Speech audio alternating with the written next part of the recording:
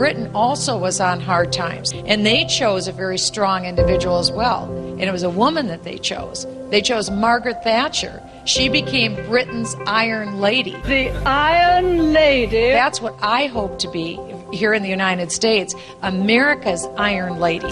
Oh, Lord God. I had a mother last night come up to me. She told me that her little daughter took that vaccine, that injection, and she suffered from mental retardation thereafter. I'm sorry, what did you say? Listen to this. It's ironic and sad that the president released all of the oil from the Strategic Oil Reserve. You must be bonkers. It was back in the 1970s that the swine flu broke out then under another Democrat president, Jimmy Carter. That is not correct. No.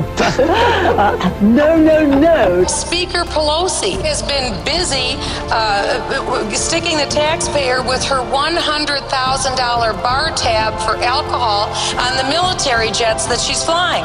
No. She sometimes doesn't digest information as carefully as she should, leads to these kind of impulsive statements. And that's never a good thing. I hope to be America's Iron Lady. No.